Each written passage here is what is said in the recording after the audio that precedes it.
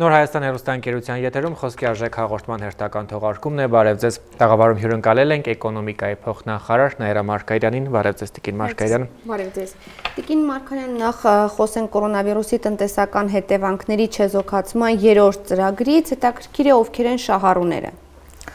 Բավական լայն շրջանակ ունենք շահառուների, չափով դրանք 24-ից 500 միլիոն շրջանառություն ունեցած կազմակերպություններ են 2019 թվականի ընթացքում, ոլորտները բավականին շատ են, ի սկզբանե ծրագրում եղել է ոլորտներում զբոսաշրջությունը, առողջապահությունը, կացուն հանրային սնունդը, փոխադրումները և վերամշակող արտադրությունը։ Բայց հաշվի առնելով տարբեր դիմումներ, տարբեր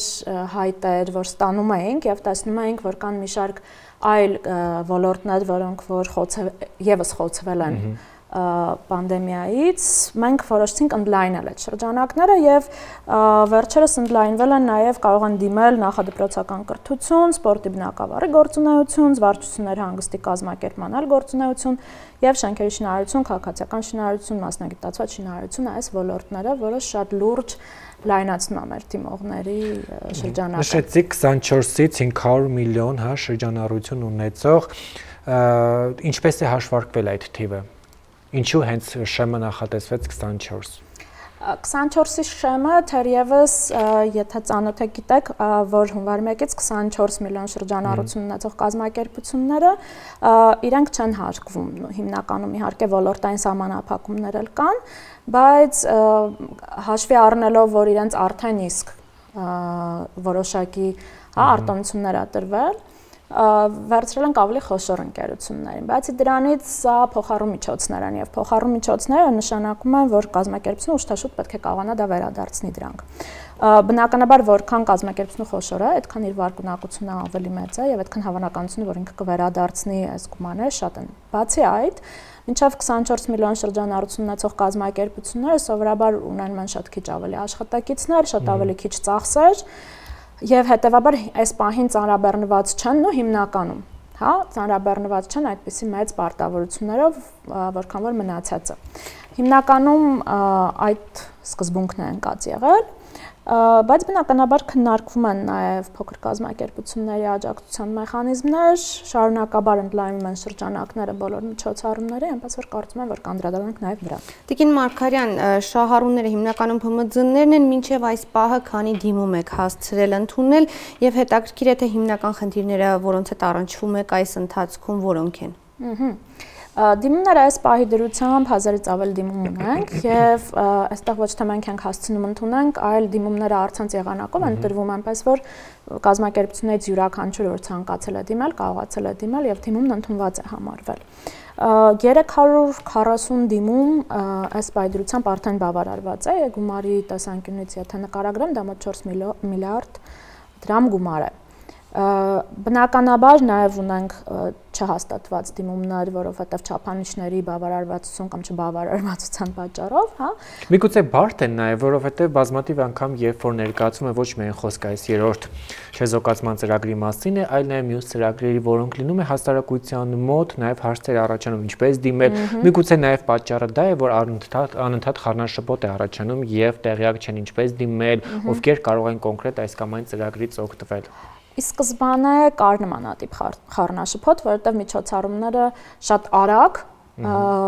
հաստատվում էին կառավարության կողմից և այդ միջոցառումները հաստատվում են թե տնտեսական միջոցառումներ, թե սոցիալական միջոցառումներ և հասարակությունը ուներ ըմբռնման խնդիր։ Այնուհետև արդեն կոմունիկացիան այնպես կառուցվեց, որ նախ բաժանվեցին սոցիալական խնդիրները, սոցիալական միջոցառումները տնտեսական միջոցառումներից և այսօր դա շատ ավելի պարզ է արդեն շահառուների համար։ Եթե խոսենք մասնավորապես 3-րդ միջոցառումից, ապա այստեղ ամեն ինչ շատ ավելի պարզ է, որովհետև դիմումը առցանց է և ընդամենը մեկ կոճակով իրենք սկսում են դա լրացնել։ Բացի դրանից լրացնել սկսելուց իրենք անմիջապես կարողանում են զանգել մեր կենտրոն, ցանկերի կենտրոն 8105 հեռախոսահամարով եւ այդտեղ շատ հաճախ եթե գործարարը չի կարողանում լրացնել կամ հարցեր ունի իր հետ զուգահեռ մարդիկ օգնում են լրացնելու բացատրում են կարելի ասել իրենց հետ լրացնում են իսկ շահառուները այլ խնդիրների առնչվել են ձեր հետ մեկտեղ այս ընթացքում բացի դիմումների լրացման process-ից Տեսեք, բնականաբար շահառուներ կան, որոնք չեն համապատասխանում չափանիշների եւ դա բնականաբար իրենց դուր չի գալիս, բայց եթե խնդիրների մասին խոսենք, տեխնիկական խնդիրներ որպես այդպեսին չունենք ունենք այո բացատրական աշխատանքների կարիք, որ անընդհատանում ենք եւ տեսեք նույնիսկ այն դիմատուները, որոնք որ դիմել են ժամանակին եւ եղել են օրինակ նույն զվարճությունների եւ հանգստի ոլորտից, որը ի սկզբանե միջոցառման սահմաններով նախատեսված չէր, իրենք մեր բազայում մնացել են եւ հիմա նորից դիմում լրացնելու որից է կարիք չունեն։ Հակառակը մենք ենք իրենց զանգահարում, ասում գիտեք, չափանիշը փոխվել է, իրենք գիտեն դրա մասին, թե չգիտեն, մենք չենք։ Այսինքն դա նախարարության պարտականությունն է, ստեյության տեղյակ պահելը, թե ուղղակի բարի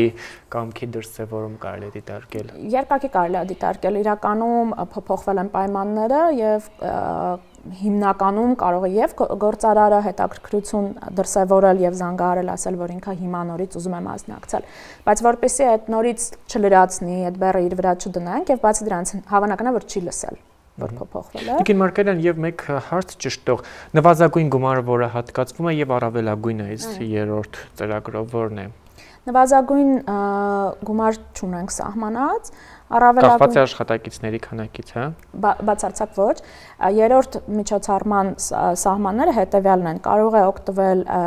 վարկից, որը մեծ չէ, քան իր 19 թվականի շրջանառության 10%-ը, բայց նվազագույն չունենք, շեմ։ Այսինքն յուրաքանչյուր կազմակերպություն ինքն է հասկանում մոտակա 3 ամիսների ծախսերը ծածկելու համար, որքան գումար է իրեն անհրաժեշտ եւ նաեւ փորձում է հասկանալ, թե կարողանալու է ինքը այդ գումարը փակի հետո, հա, այդ վարկային միջոց է դա։ Դրա համար կազմակերպությունները հաշվարկ են անում եւ այնպես չի, որ բոլորը գալիս են առավելագույն գումարին են դիմում, չէ, ինքը կարող է դիմել մինչեւ 10% շրջանառության իր, բայց դիմում է ըստ իր հայեցողության։ Տիկին Մարկարյան, տնտեսական գործունեության մի շարք ոլորտների աշխատանքները թույլատրված է, կխնդրեմ մանրամասնեք, որոնք են դրանք։ Այս առումով ես խնդրեի, որպեսզի զրուցեք թե պարետատան հետ, թե այլ փոխնախարարի համակարգող, որովհետև որոշումները գրեթե ամեն օր փոփոխվում են եւ վերջի փոփոխություններին ես քաջ տեղյակ չեմ, քաջ ծանոթ չեմ, այնպես որ որպեսզի ավելի հստակ լինի տեղեկությունները եկեք։ Տնտեսական հետևանքների չեզոքացման երրորդ ծրագիրը որքան է արդյունավետ, այսինքն ինչու պետք է կազմակերպությունը դիմի կառավարությանը եւ ոչ թե վարկային ինչ-որ կազմակերպությունների եւ ստանա նույն այդ գումարը, ինչը իրեն անհրաժեշտ է։ Իրականում այս պայդրությամբ այլընտրանքը կա։ Մենք ունենք եւ առաջին միջոցառումը։ Այսինքն առևտրային բանկին դիմում է եւ իր գումարը ստանում է եւ ժամանակահատվածն է ավելի երկար, որ կարող է այդ ընթացքում փակել։ Տեսեք, իրականում այս պահին գործարարը ունի մի քանի այլընտրանք։ Այլընտրանք է պարզապես գնալ բանկ եւ բանկից վերցնել վարկառու գումարներ, դրանք լինելու են ավելի թանկ, քան առաջարկվող վարկառու գումարները, թե առաջին, թե երրորդ ծրագրով։ Կա առաջին միջոցառումը, որով որ դիմում ես բանկ եւ բանկը եթե գտնում է, որ դու վարկունակ ես, քեզ տրամադրում է ֆինանսավորում, դա պետության կողմից կարող է համաֆինանսավորվել կամ սուբսիդավորվել։ Այս դեպքում կրկին արժեքը, գումարի արժեքը այստեղ ընկնում է ավելի շահավետ է դառնում գործարարի համար վերցնել առաջին ծրագրով կամ երրորդ ծրագրով։ Հիմա տեսեք, առաջին ծրագրում, երբ որ բանկն է գնահատումն անում, այստեղ նա գնահատում է եւ պատմությունը իհարկե, եւ վարկունակությունը, եւ վարկունակության մեջ նաեւ մտնում է գրավի ապահովության արկայությունը։ Երրորդ ծրագրում նմանատիպ պահանջ չի դրվում, այսինքն գրավ չեն տրամադրում այդ վարկի համար։ Իհարկե մենք կրկին ստուգում ենք վարկային պատմությունը եւ բարվոք պատմություն պետք է լինի, նաեւ հարկային պատմությունն ենք ստուգում, բայց գրավ այստեղ չի պահանջվում։ Իսկ այն շրջանակների համար, որոնք այնուամենայնիվ չեն կարող օգտվել այս երրորդ ծրագրից, որևէ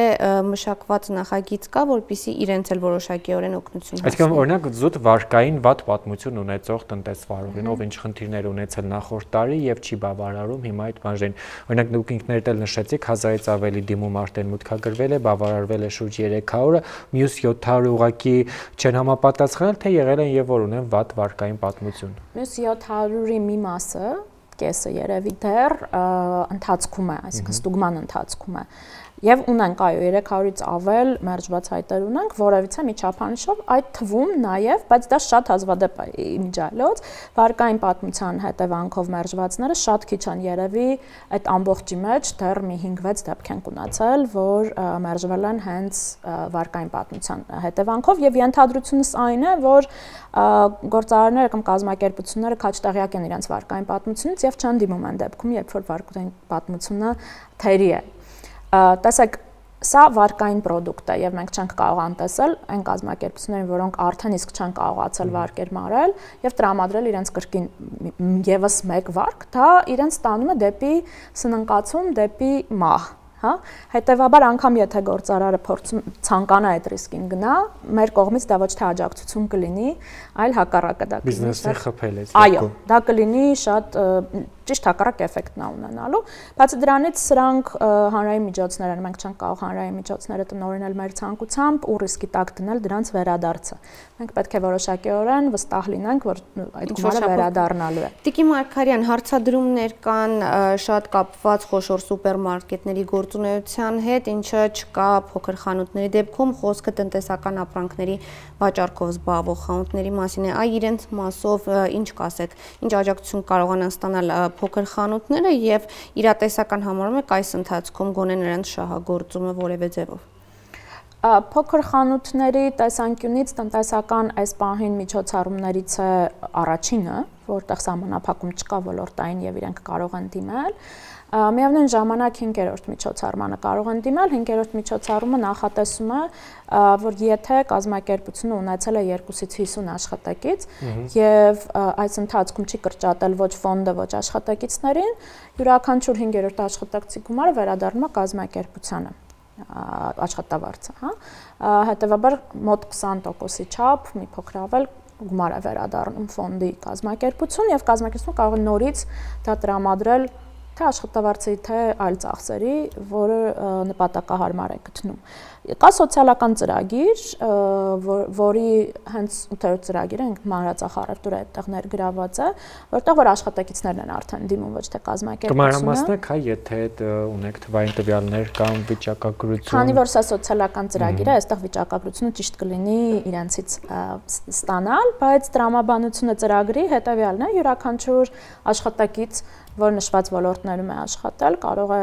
մուտք գործել շատ հանգիստ լրացնելով 2 կամ 3 հա դաշտ, որտեղ սոցիալական քարտն է նշվում, անունն է նշվում եւ հենց անմիջապես ստանալ պատասխան արդյոք ինքը կարող է մասնակցել այդ ծրագրին թե չէ եւ եթե կարող է, պարզապես շատ արագ դիմում է եւ իր հաշվին այդ գումարները համալրվում են, հա։ Բայց սա սոցիալական ծրագիր է բնականաբար, տնտեսական չէ։ Տիկին Մարգարյան, իսկ այլ ծրագրեր մշակվող այս փուլում կան, որոնք առաջիկայում կլինեն, կուզեմ նաև դրանց մասին խոսենք եւ խոսենք հիմնականում այն քաղաքացիների մասին, ովքեր դեռ չեն հասցրել օգտվել այս կետերից եւ որևէ մեկից։ Միջոցառումներ եւ ծրագրեր անընդհատ մշակվում են, անընդհատ առաջարկվում են եւ մենք շատ բաց ենք, առաջարկվում են տարբեր շահառուների կողմից, դրանք ասոցիացիաներն են, որ բերում են իրենց առաջարկները, դրանք գործարարներն են, որոնք ներկայացնում են իրենց գործարարները, կառավարությունն է միշտ մշակման փուլում գտնվում եւ մի շարք առաջարկներ ունի, ազգային ժողովից են գալիս պատգամավորների կողմից մշակված առաջարկները եւ այդ բոլոր առաջարկները քննարկման փուլում են գտնվում։ Այս պահին որևիցե հստակ առաջարկ առանձնացնել չեմ կարող, որովհետեւ պիտի սպասենք, որ քննարկվի, հաստատվի կամ ընդունվի նոր, անցնենք առաջ դրանց մասին խոսելիս, բայց բավականին շատ են միջոցառումները։ Հիմա նույնիսկ արդեն այն իրավիճակն է, որ երբ որ նոր ծրագիր ենք տեսնում, փորձում ենք հասկանալ,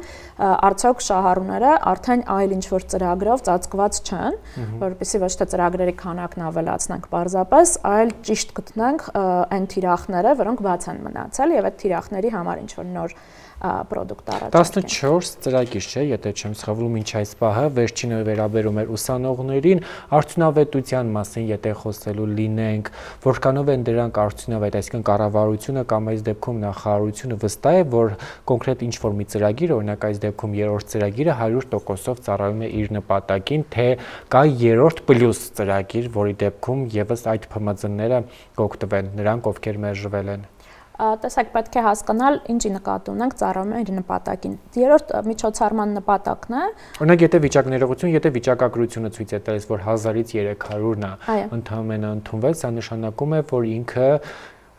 քիչ է ծառայել իր նպատակին։ Չէ, վիճակագրությունը այդպես չի ցույց տալիս։ Վիճակագրությունը ցույց է տալիս, որ այս պայծրությամբ ունենք 1000 դիմորդ,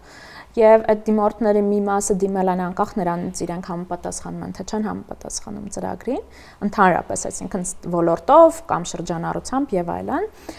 Բավարարված 340-ը ոչ թե բավարարված են, այլ արդեն հաստատված են եւ մոտ այդքան այս պահին process-ի մեջ է գտնվում, process-ը ինչ է նախատեսում, առաջնային ստուգումից բացի մենք թիմում ենք ՊԵԿ, մենք դիմում ենք ԱԿՐԱ, մենք փորձում ենք հասկանալ իրենց վարկային հարկային պատմությունը, հա, եւ մենք համեմատում ենք իրենց տրամադրած տվյալները իրենց հարկային հաշվետվությունների հետ, որպեսզի տեսնենք մնացած մեր չափանիշներին իրանք համապատասխանում են, թե չէ։ Սա բավականին աշխատատար process է եւ մենք բնականաբար ունենք դիմումներ, որոնք ընթացքում են, սպասում են պատասխանների, թե ՊԵԿ-ից ԱԿՐԱ-ից կամ գտնվում են ստուգման process-ի մեջ։ Արդյունավետության տեսանկյունից ընդհանրապես երբ ենք ասում, որ ծրագիրը արդյունավետ է կամ արդյունավետ չի, եթե մենք ուղղակի դիտարկենք միայն այն կազմակերպություններին, որոնք որ կարող էին ծրագրին մասնակցել, կարող ենք այդպես ասել, բայց տեսեք, դիմումը էլեկտրոնային է, ինչ է դա նշանակում, որ յուրաքանչյուրս անգամ չունենալով կազմակերպություն կարող ենք այդ դիմումը ներկայացնել, հա։ Եվ այստեղ ասել, որ մենք այդ համամասնությունը պետք է վերցնենք, արդյունավետության առումով այդքան ճիշտ չէ։ Տիկին Մարգարյան, իսկ ընդհանուր առմամբ process-ային մասով, հա, ժամանակը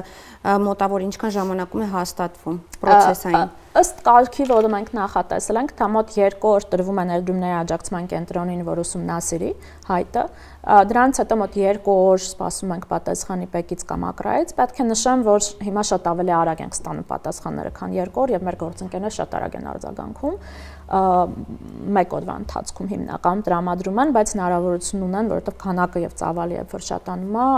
պետք է հասկանանք, որ դա աշխատատար է։ Եվ դրանից հետո արդեն գնդակը արդեն գործարարի դաշտում է։ Եթե մենք իրեն հաստատեցինք եւ ասացինք, որ տեսեք, այս ամեն ինչը պատրաստ է, այդտեղ ինքը պետք է արդեն փաստաթղթերը հավաքի, որպեսզի կարողանա ներկայանալ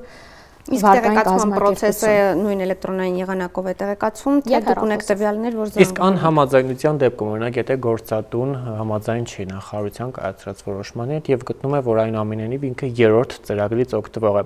բողոքարկման ինչ-որ մեխանիզմ կա, թե չկա։ Բողոքարկման մեխանիզմը թե նույն հեռախոսով, թե նույն նամակագրությամբ, այդ թվում նաև պաշտոնական նամակագրությամբ առկա է։ Պարզապես տեսեք, այստեղ վիճարկման խնդիրները շատ քիչ են լինում, որովհետև գոյություն ունի կարգը հստակ սահմանում է, ով կարող է մասնակցել եւ մերժման դեպքում հստակ հղում է արվում համապատասխան կետին կարգի եւ տրվում է համապատասխան ապացույց, այսինքն եթե օրինակ ես պետեկամուտների կոմիտեից ստացել եմ տեղեկանք, որ չի համապատասխանում տվյալ գործարարը,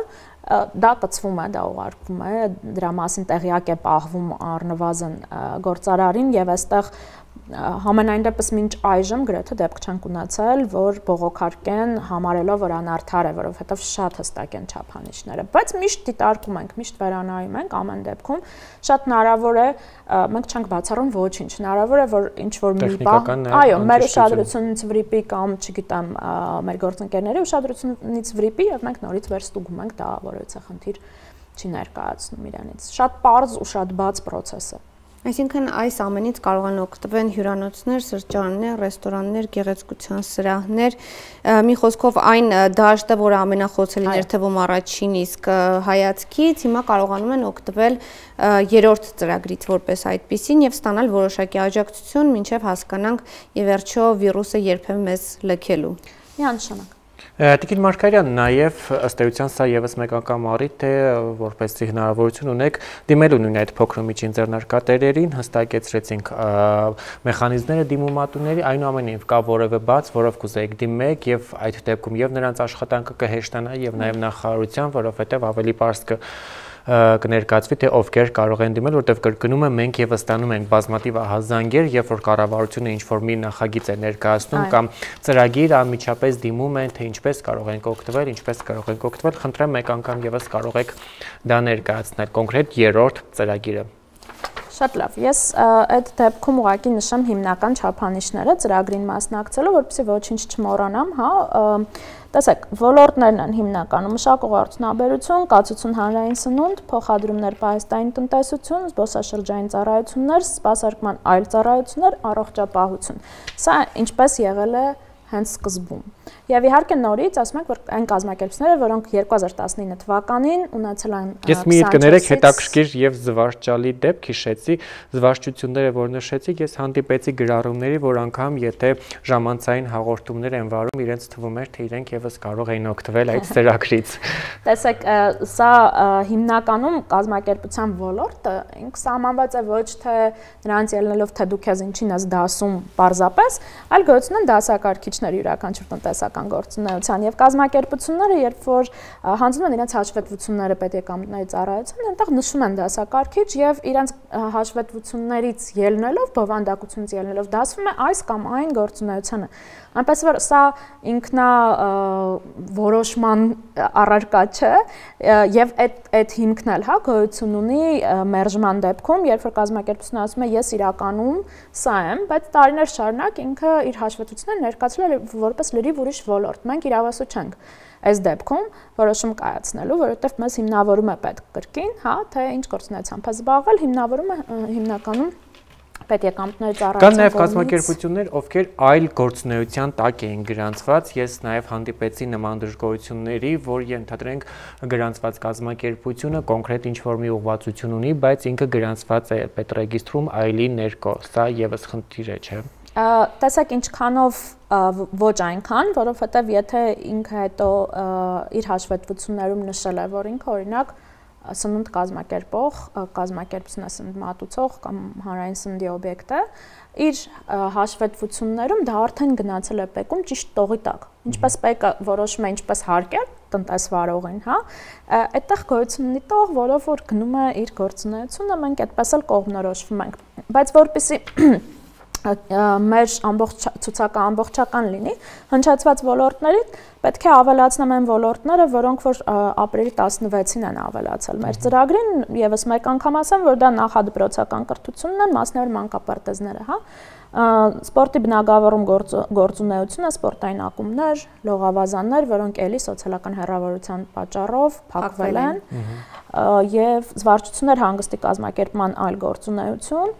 այստեղ բացառություն ունենք, բացառությամբ համակարգչային խաղերի կազմակերպման եւ ինտերնետային ակումբների եւ շենքերի շինարարություն, քաղաքացիական շինարարություն,